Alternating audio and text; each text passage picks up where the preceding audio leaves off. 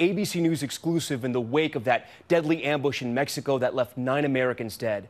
About 100 members of the Mormon families impacted by the attack pulling out of Mexico this weekend in this caravan, seeking a new start in the United States. The Mexican government tonight inviting the FBI to join the investigation, and now we're hearing for the first time from David Langford, whose wife and 2 sons were killed, as well as his 13-year-old son who survived the horror, then walked 14 miles to help. My interview tonight. For the first time, David Langford and his hero son Devin, who helped rescue his wounded siblings, sharing their harrowing story with ABC News in an exclusive interview.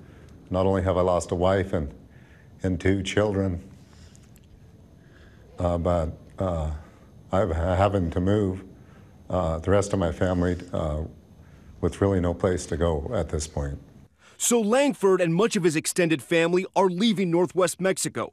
They're part of a fundamentalist Mormon group that has lived in the area for decades, before the drug cartels took over and the violence became unescapable. I believe in forgiveness, but I also believe in justice. And forgiveness doesn't rob justice.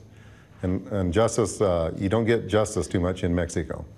This video showing the caravan, at least 18 vehicles full of families crossing the border into the U.S. That ambush attack, the final straw. 3 mothers and 6 children killed.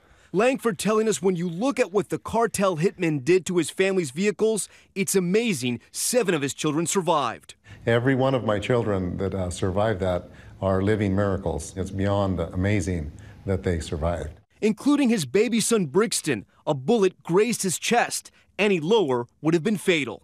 Even a quarter of an inch, because the impact of the bullet itself would have collapsed his lungs.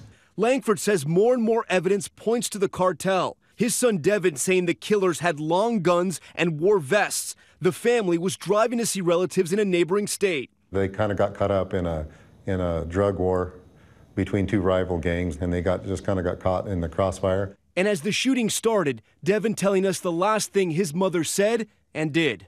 Get down right now. She was trying to pray to the Lord. David says seeing the brutal way his loved ones were killed, along with an emotional funeral that some of his wounded children attended, has been almost too much to bear. The toughest part for me was saying goodbye. Yeah, it definitely was. Saying goodbye to 2 innocent lives that were cut short, and a vibrant wife that lived life to its fullest. Now he's focused on aiding his surviving children. To be honest with you, my boy's a hero simply because he gave his life for his brothers and sisters. And tomorrow, only on GMA, part 2 of our interview, that 13-year-old boy, Devin, tells his story, what he saw, what he remembers, and what drove him to walk those 14 miles, plus the family's message to America. That's tomorrow on GMA. Hi, everyone. George Stephanopoulos here. Thanks for checking out the ABC News YouTube channel. If you'd like to get more videos, show highlights, and watch live event coverage, click on the right over here to subscribe to our channel. And don't forget to download the ABC News app for breaking news alerts. Thanks for watching.